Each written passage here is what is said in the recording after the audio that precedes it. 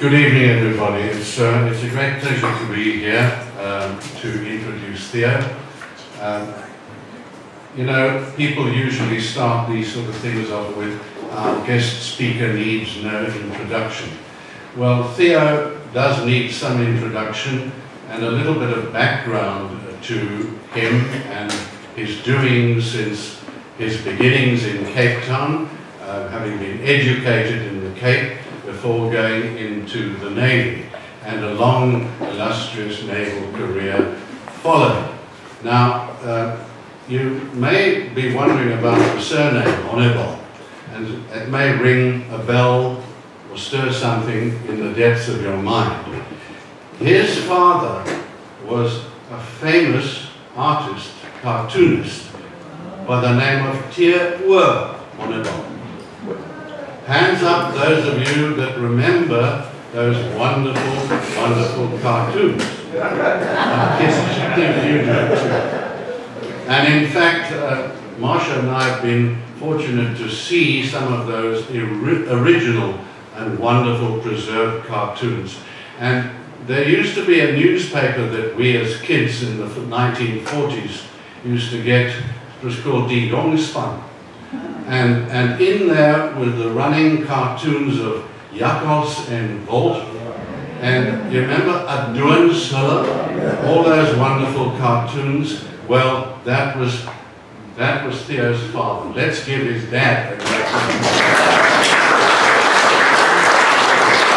And we grew up on those wonderful cartoons.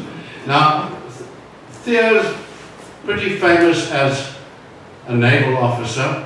He wasn't always a submariner because at one stage we didn't have any submarines, and you know, the countries that did have lots of submarines weren't willing to share them with us at that particular stage of South Africa. So Theo came up as a naval officer. I won't say as an ordinary naval officer. He was in surface ships, and he had experience with a number of different navies around the world, training and advanced training and specialized training. And you may know or may not know, he's going to give you all the details, but we didn't enter as a nation into submarines until the government of the day decided in the late 60s to go ahead and get some submarines. Theo's going to fill you in with all that. And he then entered into the diplomatic world. He was a naval attaché, but again, I don't want to preempt what he's going to be telling us, but he has had a long and illustrious career. He's now happily retired in Knysna, so let's give a very warm welcome to Admiral Theo Honeyball.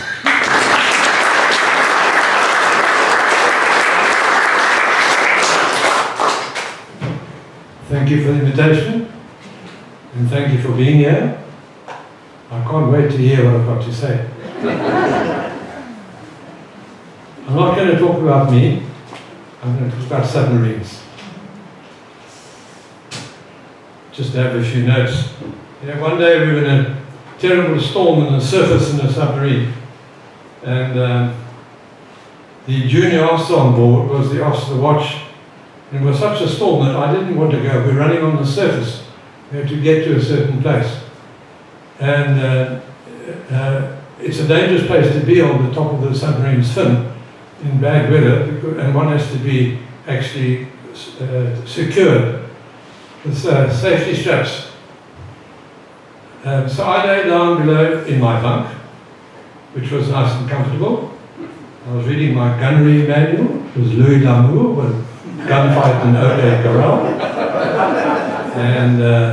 And here the officer watch came down dripping wet in his far weather gear. And I was lying in my jeans and my t-shirt. And he looked at me and he said to me, "Sir, what is the difference or the similarity between a motor car's hubcap and a submarine captain?" I said, "I don't know, tell me." He said, "They both do bugger all and catch all the shine."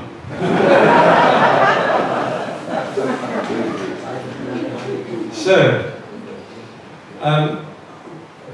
I'm going to stop at 22:07 because it'll take too long to wake the rest of you up with not off after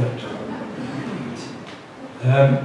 I'm going to cover firstly why did the South African Navy get submarines. I had spent 10 years in surface ships, and I specialised in the UK as the principal warfare officer of a frigate and a navigation specialist, and I served in a frigate in that post and loved every minute of it. And then somebody mentioned they wanted volunteers for France and for Daphne. I said, oh, that sounds interesting. So I went and discovered that Daphne was a submarine in France. So I'm going to just speak briefly about why did we buy submarines, and do we still need submarines? What have we got now, or what does the future look like? To give one sort of the big picture. Are there any former or ex-Rhodesians there tonight? Here we go. Well, you all remember there was an embargo, an oil embargo against Rhodesia, and the port of Cairo was where the oil tankers arrived and delivered oil that went to Rhodesia. And the South African Navy at that time had the South African 10th Frigate Squadron and the British 7th Frigate Squadron, and they always had a couple of ships in Simonstown. And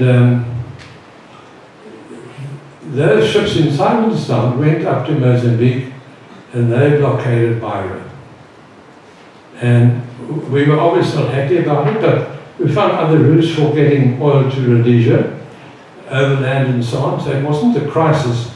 But we warned the Brits then and said, don't try and do that to us.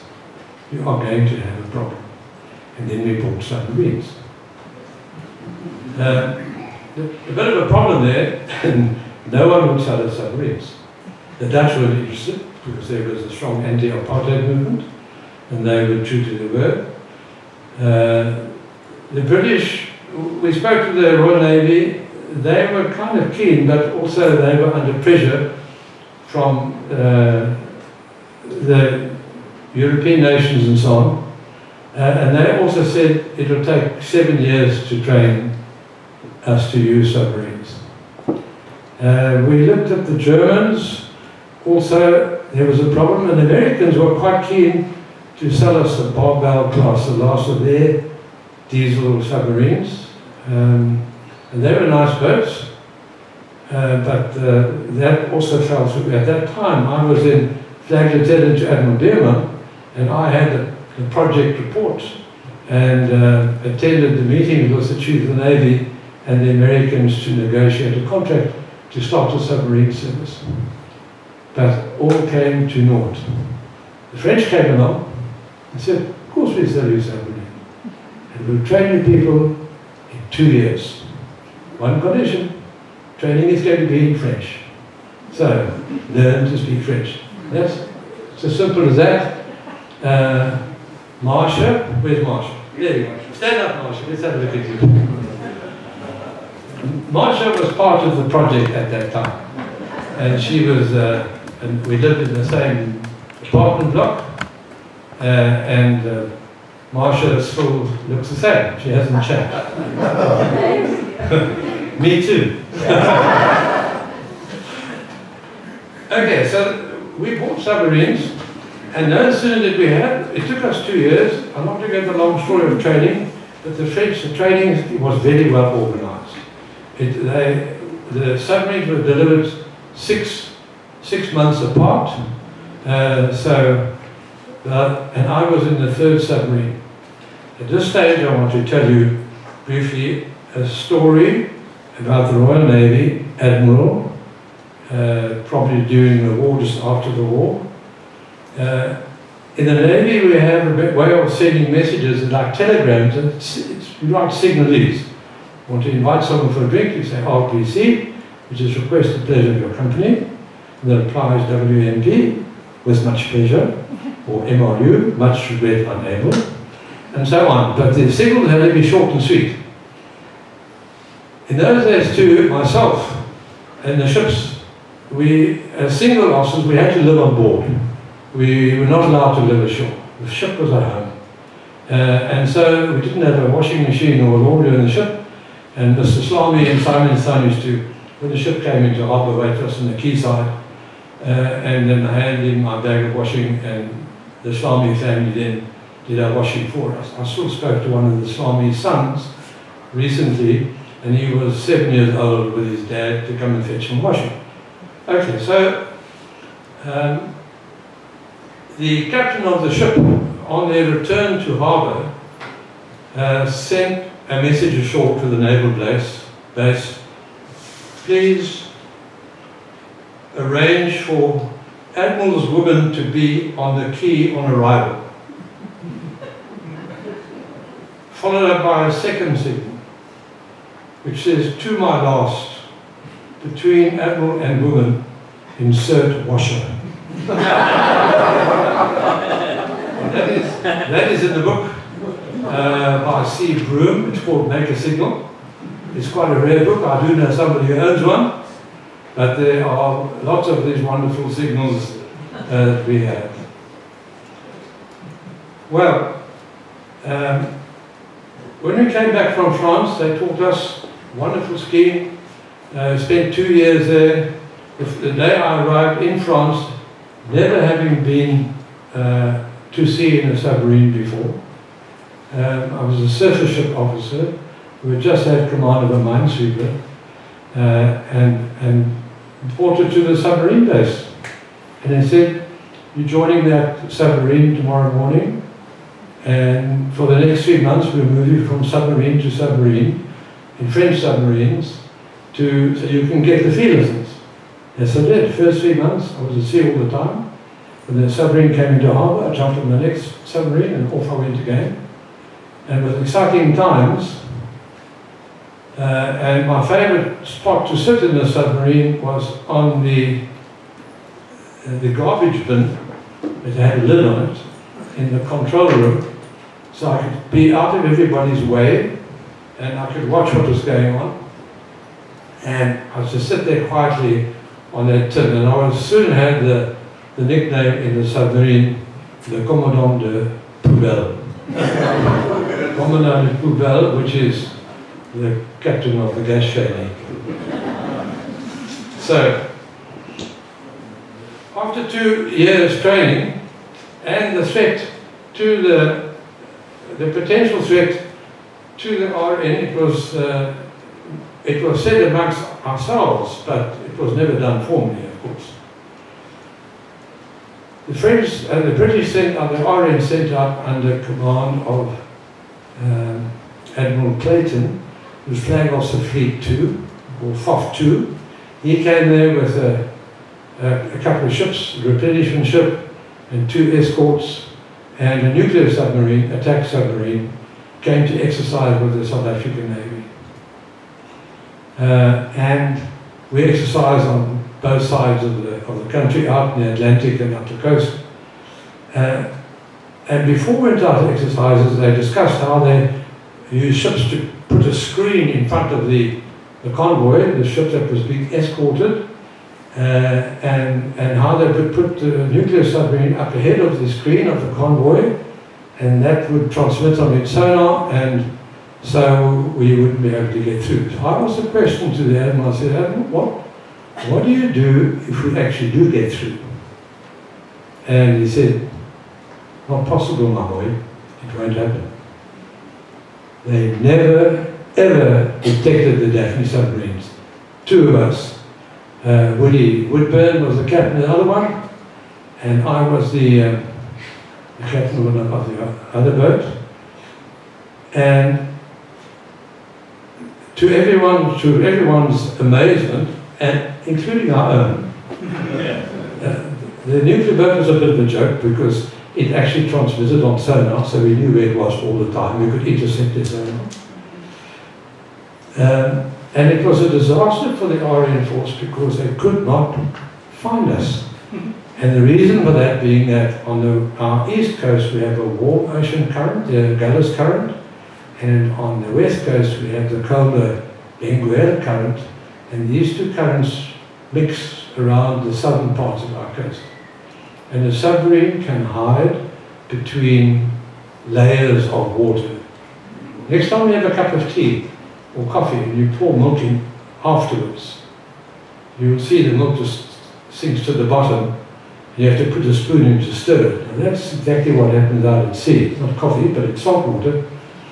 And the salinity, temperature, and density of the sea creates layers of that specific, which affects the speed of sound in water, which can deflect or absorb sound.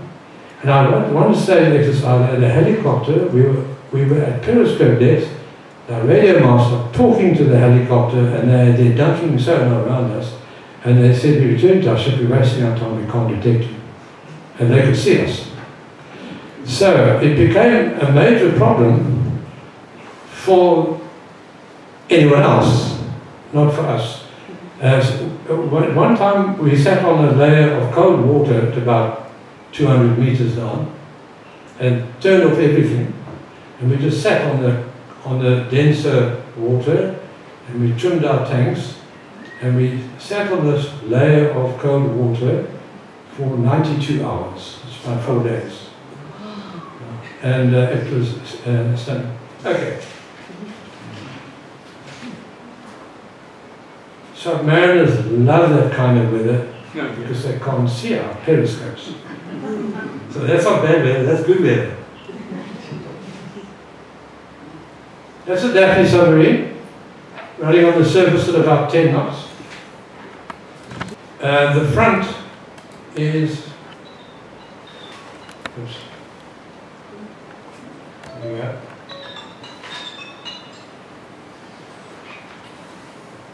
That's the front of the submarine. That little bump there is actually a sonar set.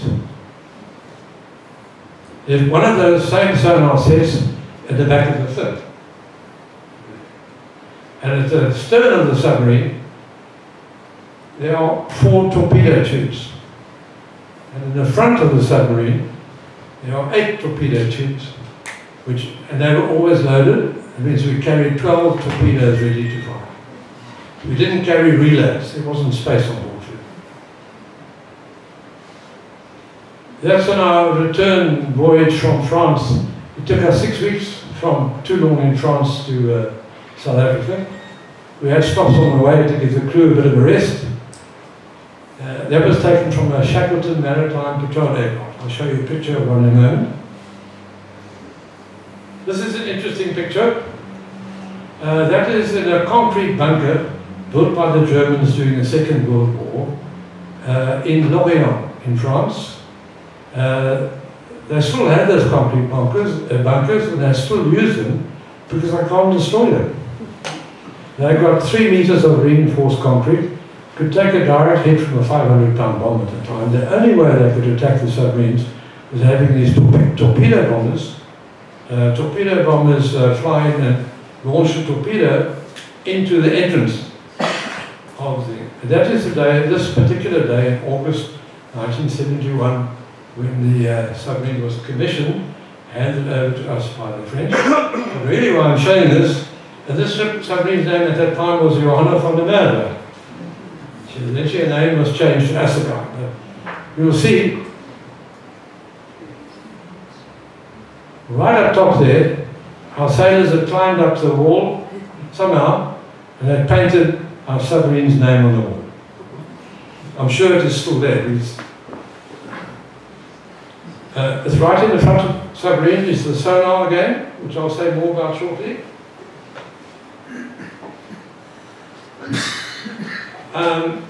That is just a drawing and a mash of things for you, and I don't think means anything. You know, the very first day I went on board a Daphne submarine, before just going to sea, one of our officers from one of our other submarines walked me through their submarine.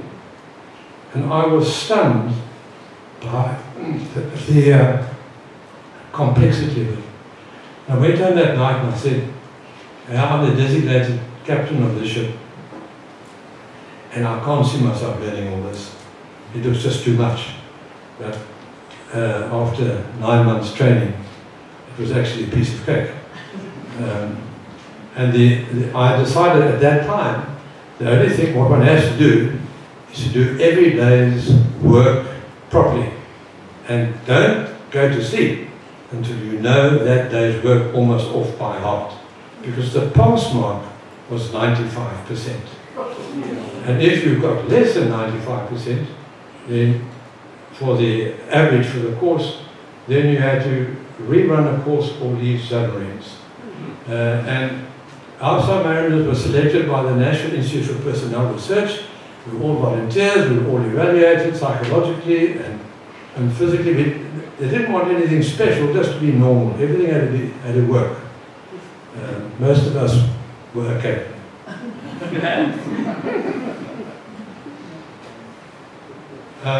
So I'm not going to go on about the submarine had 80 tons of batteries on board.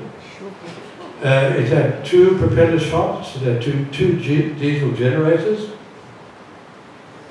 Batteries, diesel generators, electric motors, torpedoes,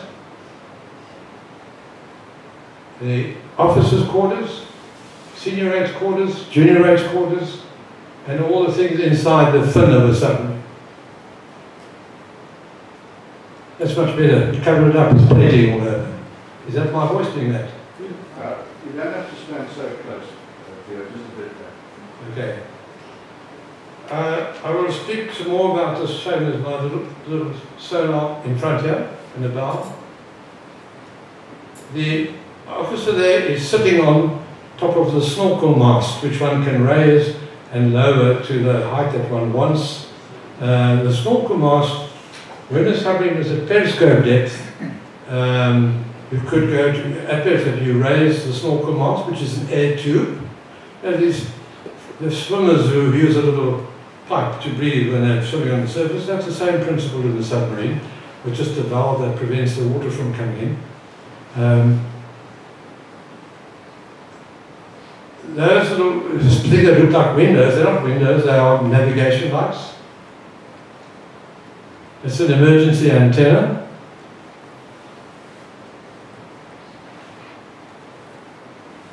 Here's a submarine going flat out at 14 knots on the surface.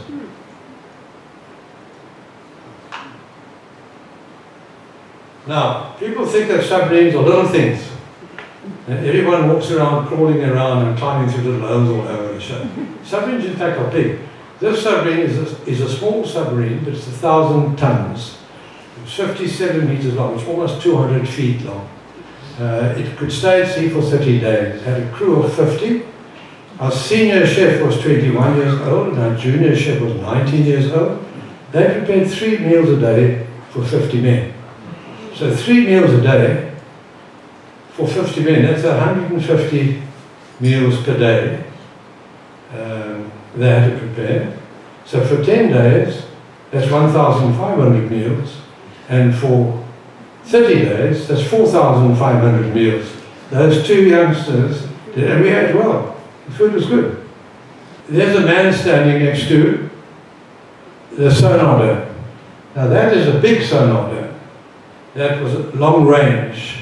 It could hear ships out hundreds of nautical miles. It depends how noisy the ship was, of course. But a quiet warship I would pick up at about 20 kilometers. We once picked up a ship that was on our equipment, sonar equipment. There was a ship that was very noisy. And I said, well, let's go up and have a look and see what it is. It would probably be a tanker or something. Got to periscope depth, there was nothing. And this noise was there all the time. Next day, every now and again, every time we went to periscope depth, nothing. The third day, this tanker came over the horizon. So if he was doing, that is for easy sums, if he was doing 10 knots, which is slow, he'd be doing 240 nautical miles in a day. And we're looking at 720 nautical miles in 3 days. So So that's when we heard him first, 3 days away. To give you some idea of the potential of that sonar. I love that sonar. I will say something about how I'm supposed to picture. That was the most difficult part for me, was changing from a surface ship mentality, where we had an operations room manned by people, several people. We had an air control radar, a helicopter control radar, a gunnery control radar. We had a long-range search radar. We had a navigation radar. We had people manning plotting tables and reporting to the bridge all the time. And we made a lot of noise with all our radar transmissions, electronic noise. When I got to submarines, we were not allowed to transmit on anything. We didn't even talk home unless we had to in an emergency. We had to send a check signal once every 2 days just to make sure that no, we are still alive. But we didn't transmit on sonar, we didn't transmit on radar. We spent all our time listening to things coming in, and I'll give you an example of how we knew how far something was. Imagine right now a car driving past in the road. That car's, his bearing, his compass bearing would change quite rapidly. From there, goes up the road, and he goes away. Same thing with the ship. If the ship is close to you, or speedboat or whatever, and it's close, you'd hear him over there, and then he would move along. So, counting the revolutions, we also figured out how far he was, because he travelled a certain distance in a certain time. The same car that goes past here, listen to from George, it'll just be there pointing at nicely. There won't be any movement at all. What I'm saying is that when something was far away, the bearing was steady. When it was close, the bearing moved, unless he was on a steady bearing, which was the collision course. So we used to alter course, trying to provoke bearing movement and so on. And we picked ships out a long way out. Then that little sonar up on the nose, up on the bow, that was a high frequency sonar that couldn't hear so far. So if we had picked up a sound on the long range sonar, we listened. Okay, is he close or is he far? Check with the attack sonar and say, on this bearing, have you got something there? Yes, of course, he's close, he's near. Otherwise, he's nothing there, you know, he's actually a bit further. That is the basic principle of the underwater navigation. Now you can see the fin of a submarine. And there is the captain walking up, climbing up, goes up through a door there to the top of the fin. Those are navigation lights and not windows. That's a little sonar for something else. We had lots of different sonars for different purposes on board, and they all did it through intercepting and listening, and then analysis. You can see that even though that's a sort of relatively small submarine, it's not. They're big. The fin alone is about 2.5 meters. This is, now that happens to be me sitting there, sitting on the salt block, going into harbour. You've heard my story before. A friend of mine looked at the picture of me, a lady friend, a German lady, and she looked at the picture, it was another picture, but anyway, and she said, "Who's this?" And I said, "That's me." She looked at it, and she looked at me again, looked at the picture, looked again, and she said, "What happened?" So, didn't invite her again. Yeah, something interesting. That ship has a white line, a white stripe on its waterline. And the helicopter on the stern doesn't have a tail rotor. It has a double main rotor, 2 main rotors. It's only Russians have submarine helicopters like that. This helicopter carrier, the ship, the Russian ship, look, it's got 3 or 4 masts. 4 masts. And those masts are for electronic intercepts. and they're what we call ELINT trawlers, electronic intelligence trawlers. This ship was off the Transkei coast, quite close in, picked up by a Shackleton Maritime Patrol aircraft.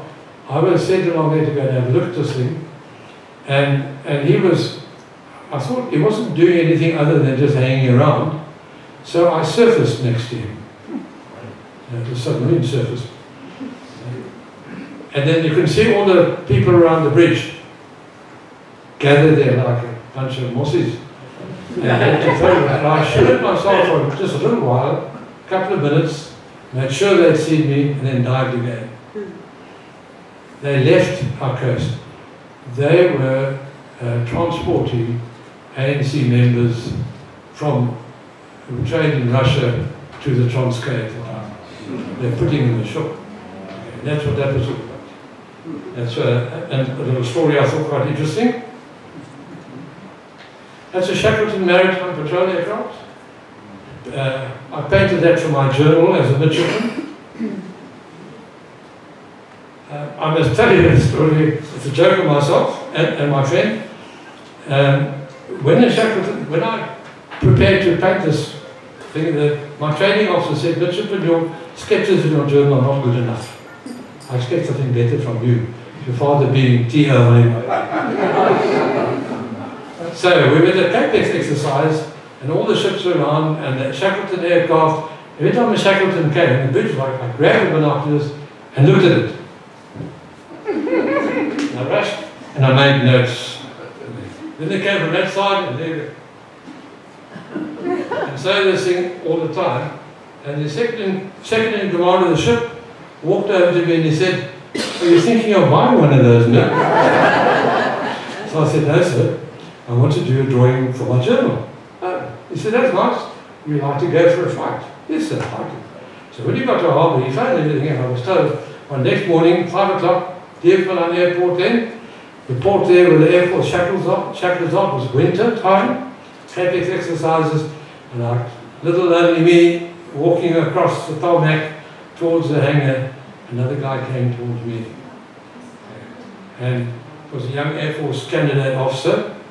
And I put my hand out and I said, "Honeyball." And he put down and said, "Snowball." It was Ken Snowball.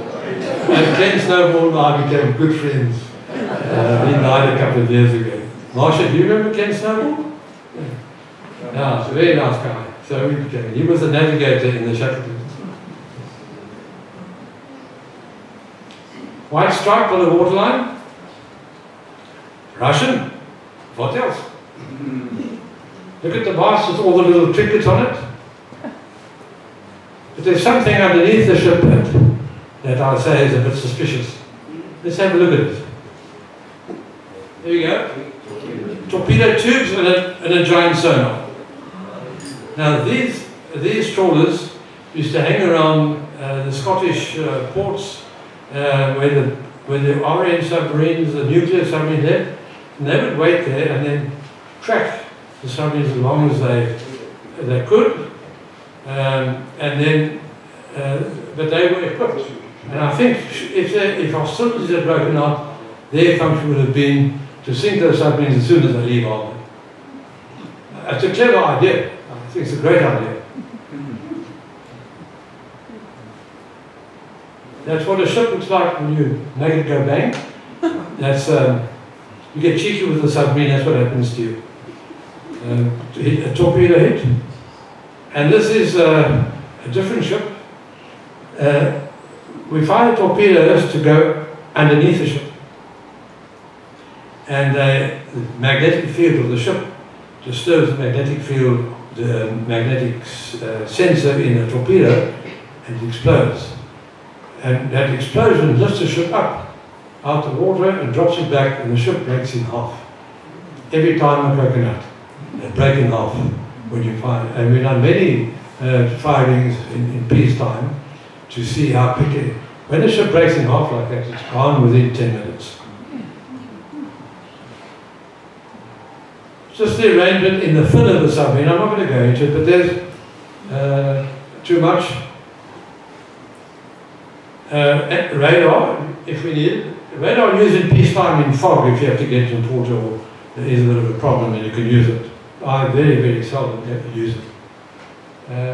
An attack periscope, a search periscope with a radar detector in it, an ECM electronic countermeasures mast for intercepting, a whip aerial for HF and antenna, an IFF snorkel mast.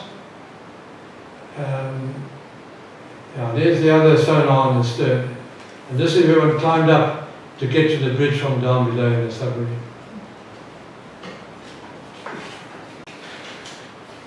Is that a lock? It wasn't. Yes, it was a lock. Yeah. Yes, it had a hatch at the bottom. Hatch at the top and hatch at the bottom. It had a hatch at the bottom, and it had a hatch at the top. But when you're on the surface, or when you're even snorkeling, the lower hatch would be shut. On the surface, both hatches would be open.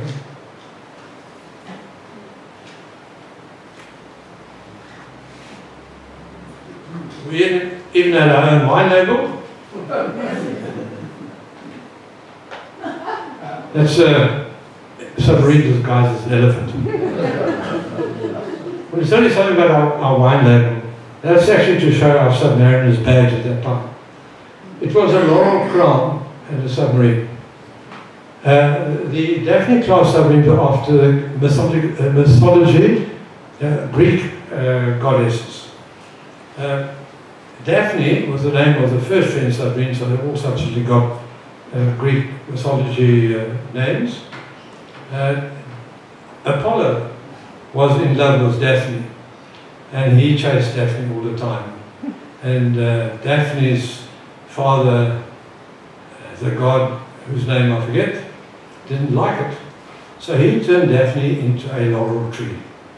So Apollo went along, and he broke off 2 branches, and he wore a laurel crown to show his love for Daphne. So that's what the origin was. The trident is power from the sea, and the submarine was a Daphne submarine, but it was a loose fitting. So one day when you've got Chinese or Russian submarines, you could just change the submarine. But you try and keep the laurel crown to show your eternal love for Daphne.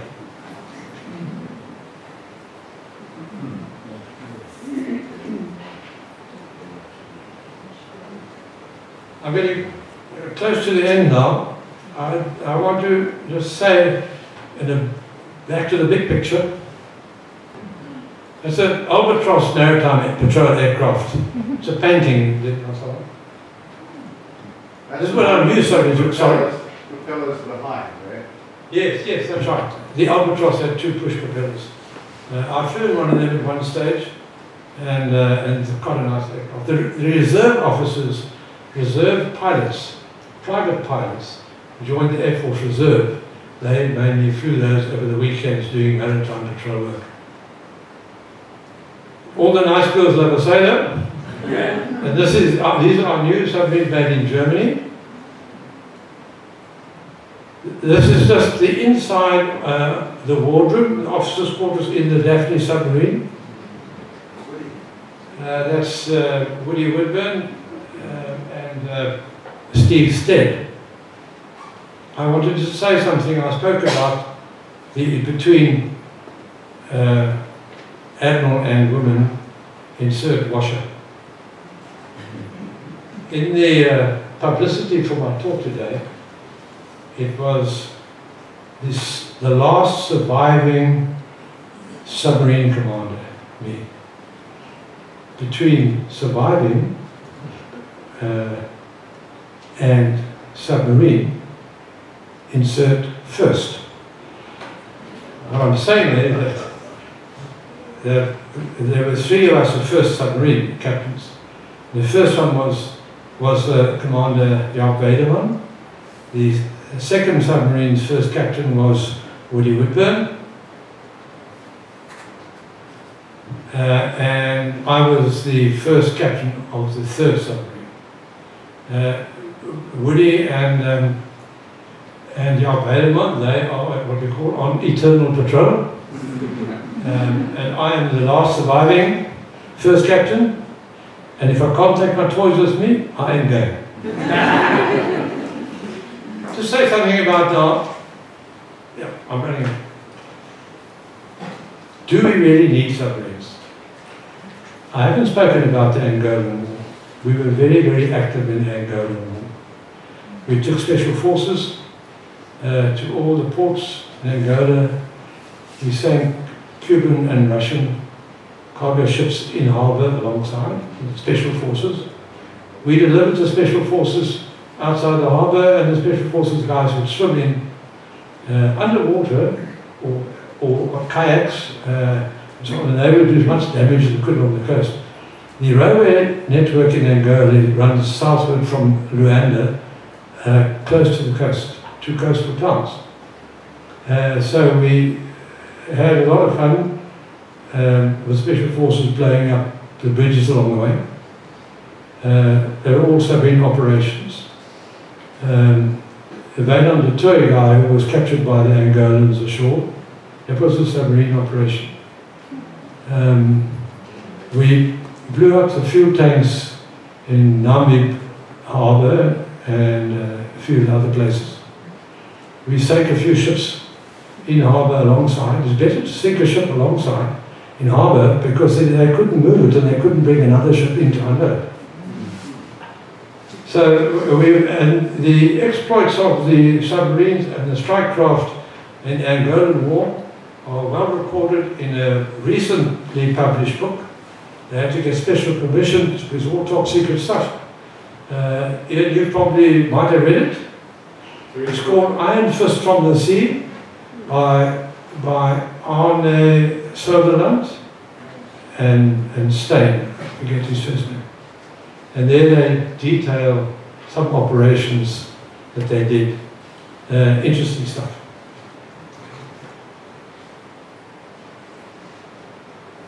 That's what a submarine looks like in good weather from the air. There's two periscopes up.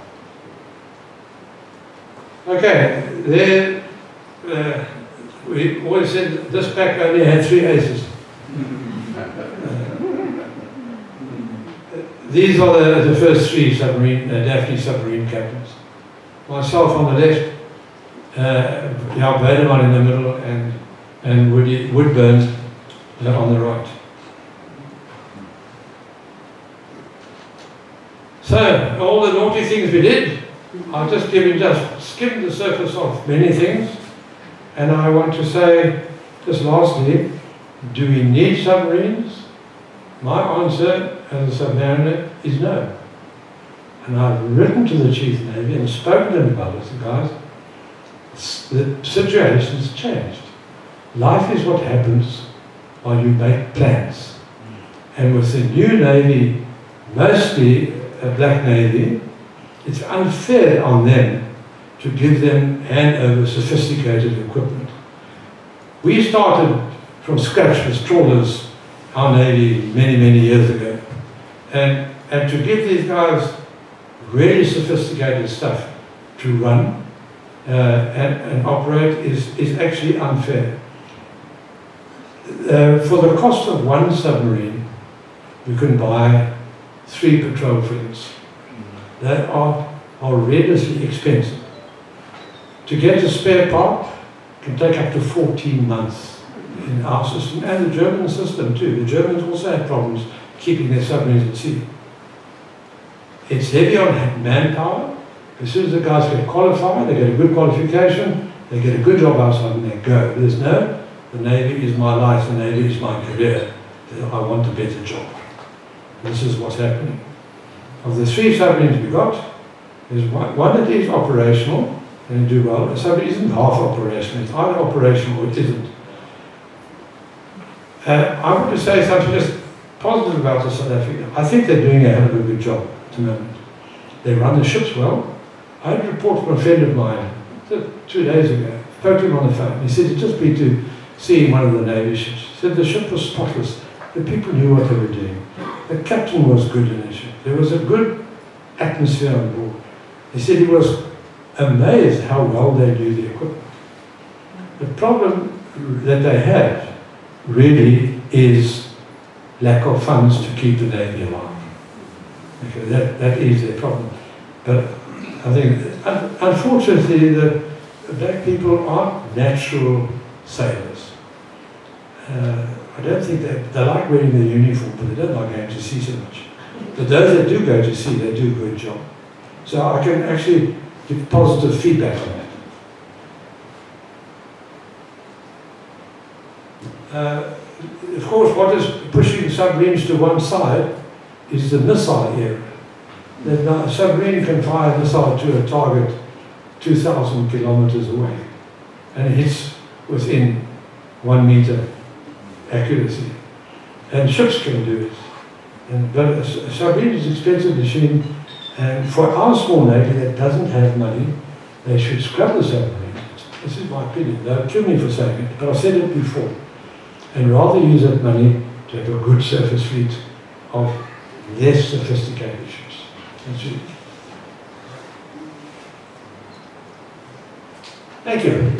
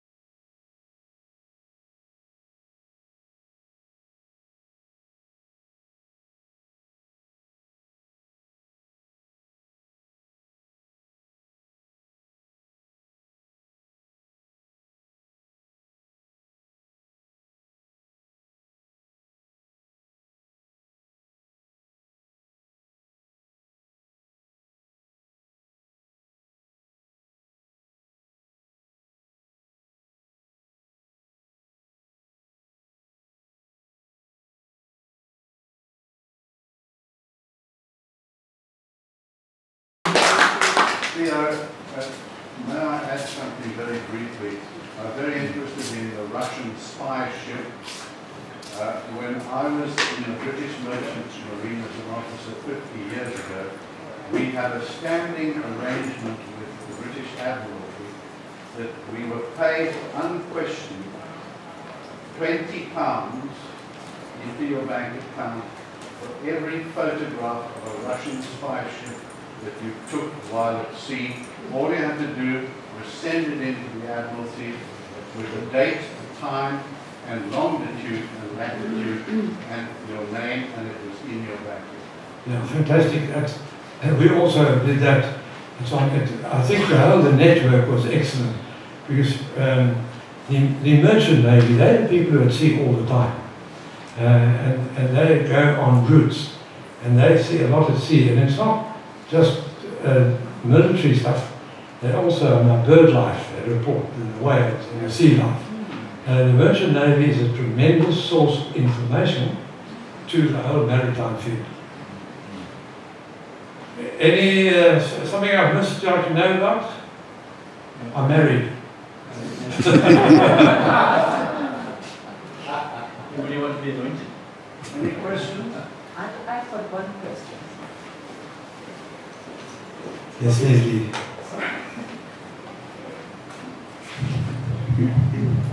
Where did you get all those spare ships to blow up when you were practicing with torpedoes? Ah. I thought you were going to ask me how many people have I killed. I said none yet.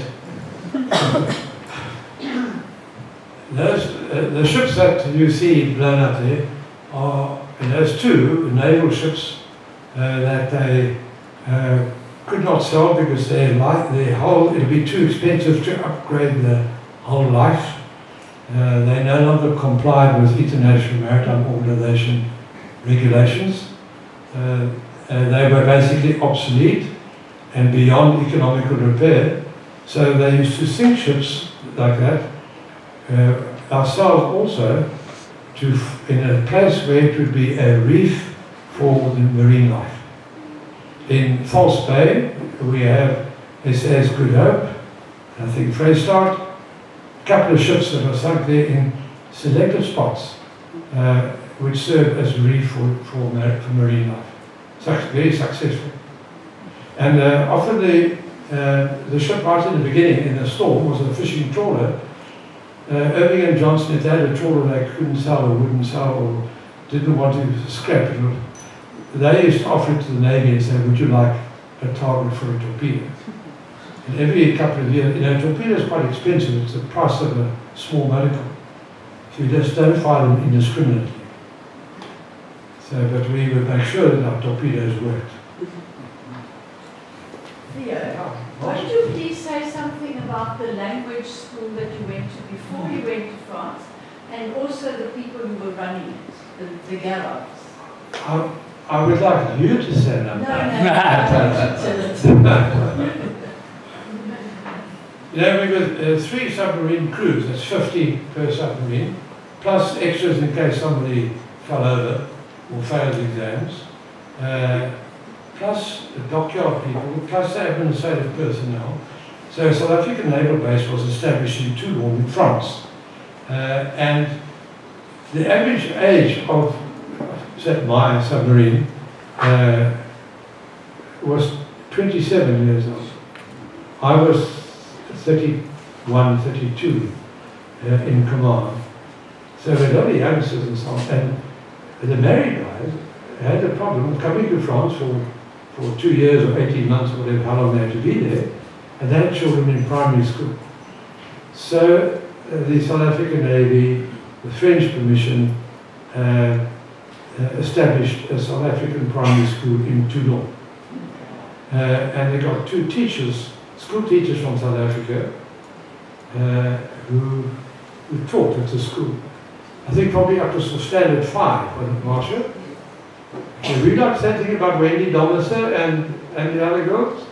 No, I don't, just Wendy. Okay. Wendy Domiser and her husband, they live in Australia. Very successful business people. What about the infamous Yeah. The language school and the Gerard. Now, can you tell us about Gerard? Aha, Monsieur Gerard. After I spent 5 years at sea in submarines, I had command of 2 submarines, and then I went away, and I went to the Naval War College in Paris for 2 years, and then I came back and I was a project officer for new ships and submarines that we were buying at the time. And then I went back to France as naval attaché, and when I came back, I went as the commander of the submarine flotilla in Simonstown, so the 3 submarines to look after. We had a 7-story building, and every sailor had his own cabin, and we had laundries and dining rooms, and it was very, very nice. You had to keep your submariners because they were expensive to train. And you didn't want to lose them. While I was commander of the submarine flotilla, I received a document which was a new submarine project for South Africa, and that was in about 84, 83. And I had the project, whole project detail, all the project details, whole project study. It was delivered to me, and I had to go through it and put my comments and so on.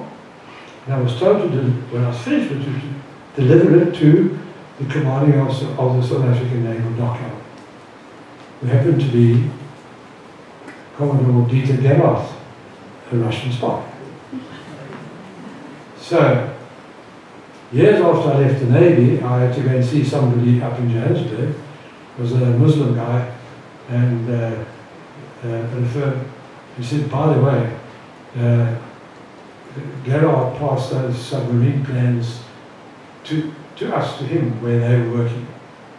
So the Russians knew about our project before it even got off the ground. And it didn't get off the ground.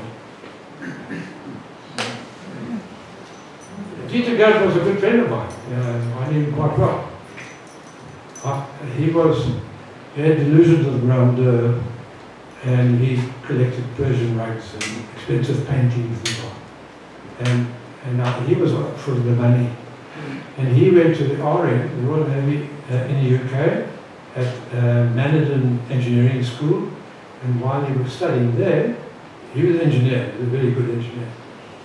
While he was studying with the RN, he went to the Russian embassy in London and offered his services. And they chased him away and so on, but he kept at it eventually. And he even had the rank of a colonel in the KGB, in the Russian intelligence service. He actually had a tragic life. His first wife was an English girl, a very nice person from a very wealthy family. She left him, and he was with his own lad, a daughter. And the daughter, at 15 years old, jumped in front of the train arriving in Fishhook Station and was killed. So I think tilted him a bit off his rocker. And his second wife, Ruth, was German. He met her at a ski place somewhere in Austria. He met her there, and then they got married and lived together. Did Ruth recruit Dieter? Yeah, I think that Ruth was part of the setup. She was sent to meet him, and he was sent to meet her. Because they got married because they were operating together. She spent 5 years in jail. What happened to him? He's living in Fishhook. The people tell me they see him occasionally. What age was he? 80-ish? I think he's about 84. He was a couple of years older than me, maybe more, 85. I knew him quite well. They're still alive? Yes. And when he was in jail, he sort of joined the ANC, and he said it was a political cause and it was a political crime that he committed, so therefore he was released. And he was honoured by Nelson Mandela for being so brave.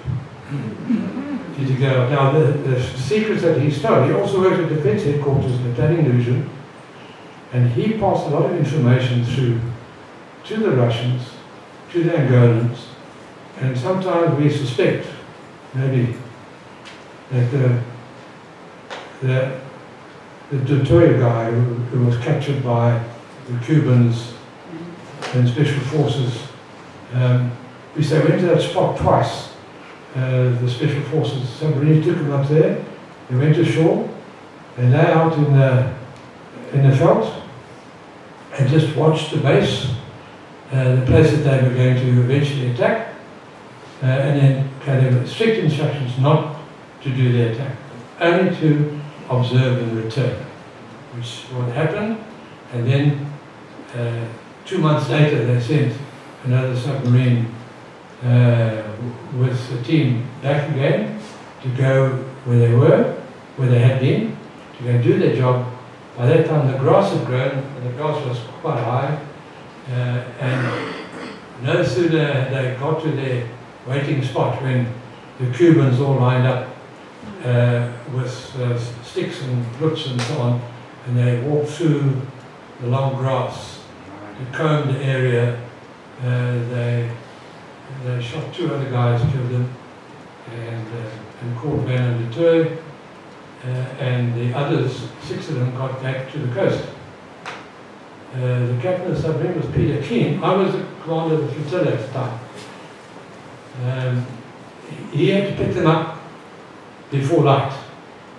And so he went in, and came light, there was nobody there, so he had to wait the next day, 1 day extra, and went back again, so nobody there. And Peter Keane said no, he doesn't believe it, and he's going to wait. And he waited in daylight, at periscope depth, and then they saw on the beach guys running there. And then he surfaced in broad daylight and recovered the guys and brought them back. Interestingly, one of the guys had been shot through the foot. His ankle was shot. And he was the biggest, strongest guy of the group. And the other 2 guys carried him, or the other 4 guys carried him. They had gone 5 kilometers further down the coast. And when they got him on, there was a doctor in the submarine for that purpose. The submarine took the injured man, and then the submarine headed straight out to sea, and there's our replenishment ship, Tafelberg, was on the other side of the horizon waiting.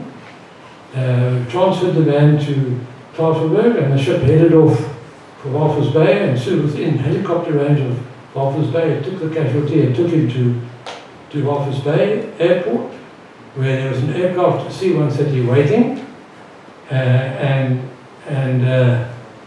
flew to Pretoria. So it took 3 days to get him to the hospital. The submarine from Luanda to Simonstown took 10 days. It took us 10 days to get there, 10 days to hang around there and do what we got to do, and then 10 days to come back home again. So. Yeah, what happened to the 3 Daphnes? Okay. The first Daphne was scrapped. Now we got the Daphnes were fantastic submarines, and they lasted forever. We never missed a sailing date.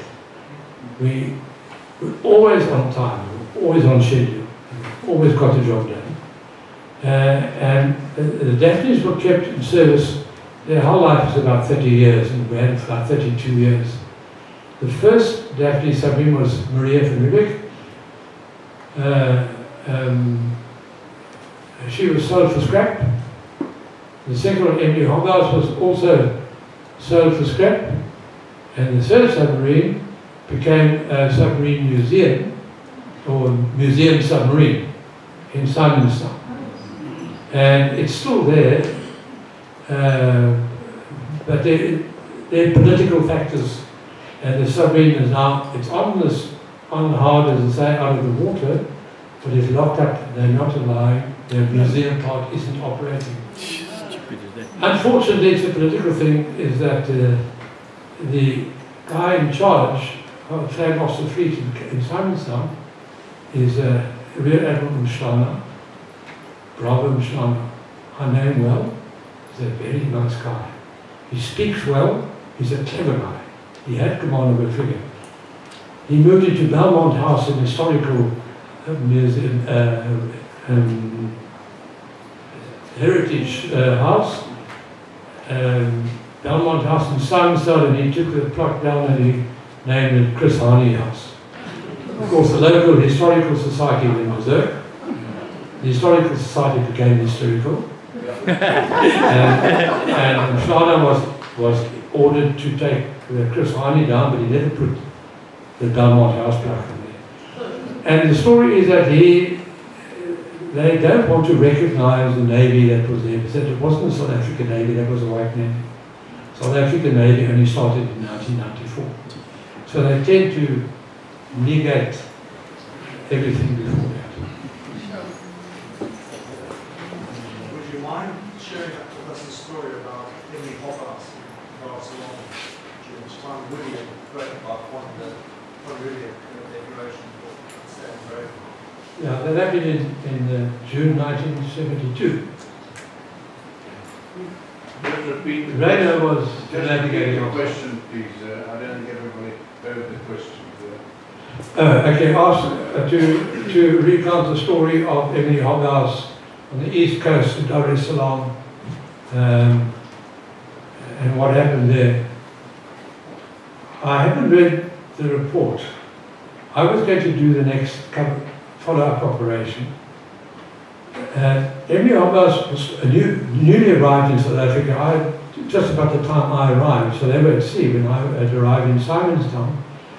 He was sent up, Marshall's husband at the time was the navigating officer in that submarine, and they went to Dar es Salaam, and along the way they stopped in Mozambique to go up a creek to get fuel added. They just carried 100 tons of fuel, enough for 30 days, but it would have been a bit longer, because then they run out of food. They only got space for 30 days worth of food for 4,500 meals. They went into Dar es Salaam, and the special forces left the submarine, and they went ashore. And they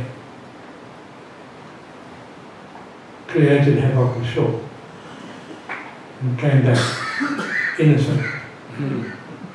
The submarine had gone closer than she perhaps should have. Very close. A lot of guts. So close that they couldn't dive. It was too shallow to dive, so the state was pitch black, there was no movement. And in the darkness, while the submarine was slowly putting around there, waiting for the people, the special forces to come back, they bumped into a fishing boat with 2 guys in it.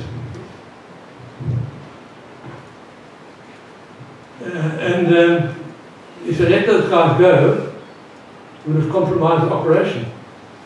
So they shot them. When they got back, the chief of the Navy then, Aaron Johnson, didn't know about the operation. It was a top secret thing at that time by special forces. And then they briefed, I was briefed afterwards as well, because I was going to do the follow-up operation. It was so secret that I had to go meet a general in a hotel in Cape Town in plain clothes and go and meet him in his room, and I was briefed there. Admiral Johnson, Chief Navy, said, "That's murder. I will not allow my submarines, our people, to murder people."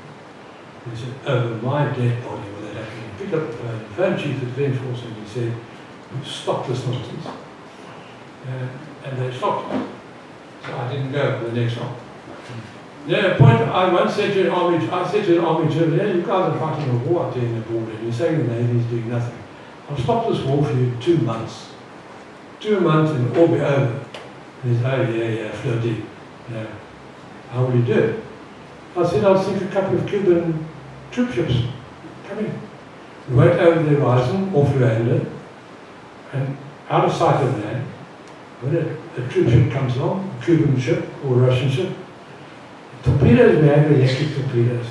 They were silent torpedoes. They had a range of 12 kilometers, 12,000 meters. So they wouldn't see, there was no wash trail, as you see in the movies from the Second World War. They were silent torpedoes. They could run deep. When they got close to the target, they homed in on the target. They picked up the target itself, and then it homed in on the target and would go bang. And my proposal, let's sink a couple of Cuban ships. And then the Cubans soon stopped, they lose all their troops coming there and their equipment, and even if there were no troops there, just the supplies, just logistics. Sink ships and stop their supplies going through. And the Chief of the Defence Force and the government, the Minister of Defence said, we are not murderers. Our war is to put the pressure on the people on the other side to make them come to the negotiating table. If you start killing people en masse like that, you're going to escalate the conflict. And you must keep it on a limited conflict level. And we don't murder people. So, killing people wasn't a good idea, ever. But we did sink those ships up alongside in harbour. No one was killed in those attacks. So we put limpet mines underneath them.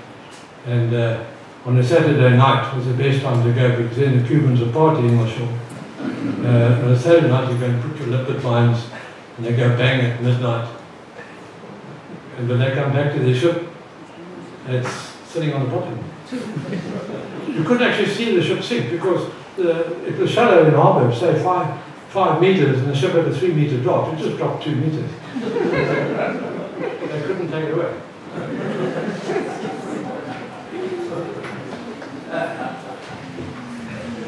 Are there any more questions or contributions?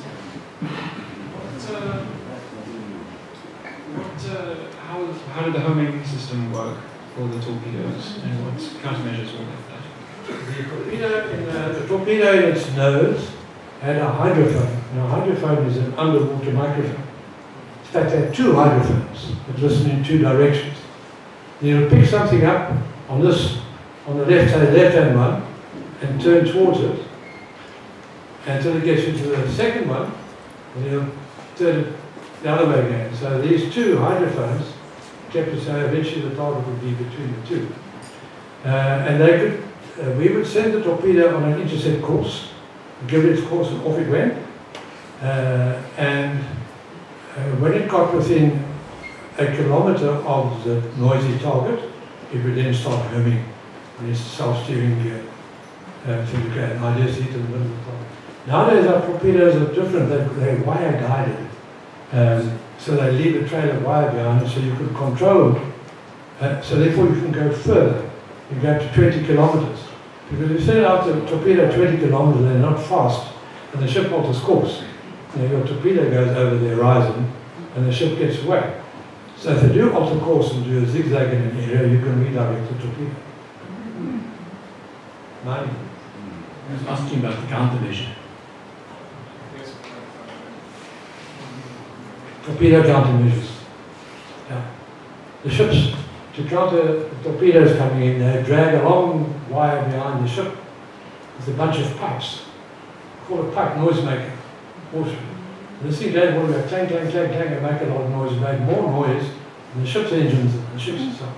So when the torpedo gets close, it could pick up the noisemaker, and then it would home in on the noisemaker.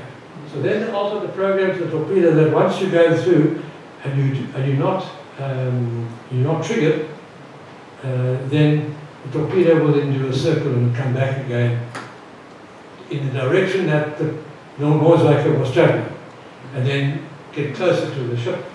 And so on. And then someone else comes with a cleverer noisemaker, and so it goes on.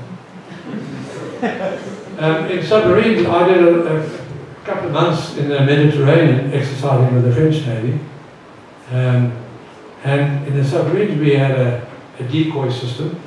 We could put a bombette thing that we launched into sea, and it generated bubbles and slowly went up.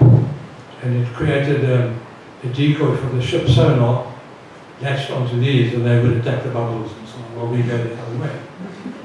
What we found far more effective was that when they were pinging on us, we would open the vent valves of our ballast tanks, and blow air into the ballast tanks, and the air going out through the open vent valves would create a curtain of bubbles, and under the water pressure, we could dive to 300 meters, that's about 1,000 feet. We could dive deeper than HMS Dreadnought, a nuclear submarine. When we exercised with them, they were limited to 250. In the Daphnes, we were given corridors or levels where we operate, so there's no mutual interference. And the Daphnes were always given below the other submarines because we could dive very deep. So we would do a curtain of bubbles, and everyone would have a lovely time attacking the bubbles and firing the depth charges. And yeah, there we go. So I got this one. Hi. Sorry, I just want to ask you, all the sort of antics up and down east and west coast of Africa, were the Americans and the British, were they aware of what you were up to, or was it done without their knowledge at all? When I was naval attaché in Paris, I was invited to Naval Officers Association luncheon by the French. And lo and behold, who appeared at luncheon was Admiral Clayton, who had brought his fleet down to evaluate our submarines, to see our performance. I went and spoke to him, and I said, I was one of them that you attacked. And he said, you know, we went down there to evaluate your fleet. He said, we've got the shock of our lives, and he ordered a board of inquiry, wanted to know why they could not detect our submarines at all. They never once detected us. And then just recently someone sent me a letter, a document. At the time, the defence staff in the UK did a study on the possibility of sending troops from Britain into Rhodesia. Okay. And they replied, they didn't reply, their decision to the government was that it's unlikely to be a success, and didn't at all consider it, said forget about it, it won't work. And then they also did an evaluation of South Africa on embargoes and so on. And all those things were possible, but the cost would have been very high. It would be very silly if these submarines sink all the ships along the coast. Yeah, there was this joke about Pip Botha and P.W. Botha and all these guys. The Russians were threatening to come and invade South Africa and so on. And Pip Botha went across to Russia to speak to the president then and said, look, you guys, you must stop your threatening us. You know, we've got 20 jet fighters, Mirages, and we sort you guys out. And the Russians said, but we've got 2,000 jet fighters. So the person said, okay. So we've got 3 submarines. You guys close to us, boy, you finished. And they said, well, we've got 73 submarines. And then Botha said, well, on the army side, if you come on the land side, we've got, we can put 300,000 men in the field. And the Russians said, we can put 2 million troops in the field. So Prick says, can I use your phone, please? And certainly he phoned back to his contemporaries in South Africa. He said, look, can we, have we got place for 2 million prisoners of war?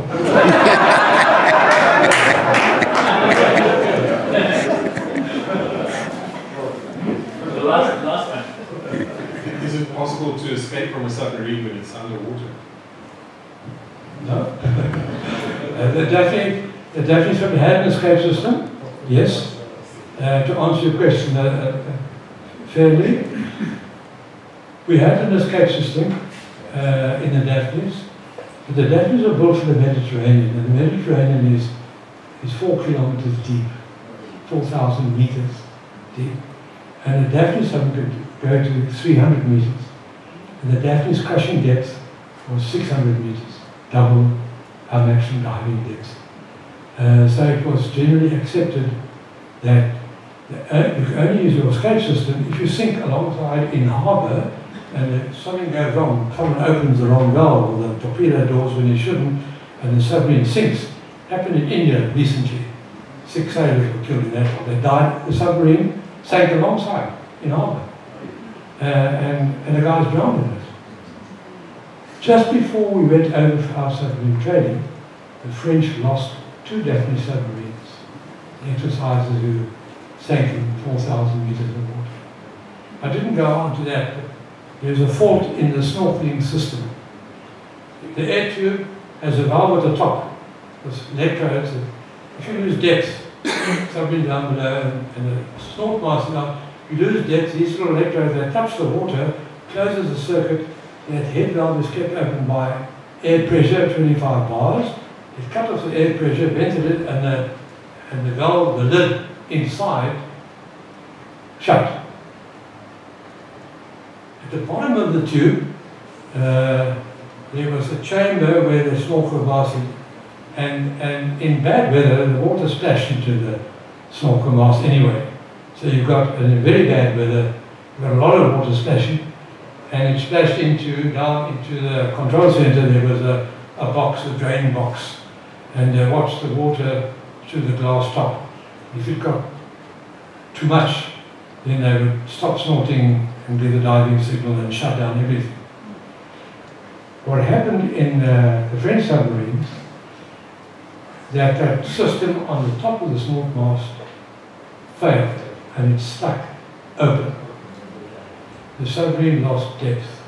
The water rushing down the tube, at that bottom chamber, there was a second lid that one could shut manually. You pulled the bar, and this big thing like that went clunk and sealed the water, and the problem was solved. What happened was that the water came down there with such force because it had lost depth.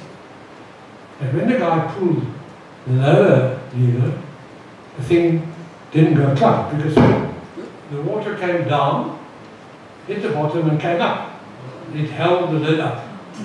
So the lid couldn't shut. And the water went into the submarine, and the submarine, of course the water goes via the ventilation trunking, that the air would go to the diesel compartment.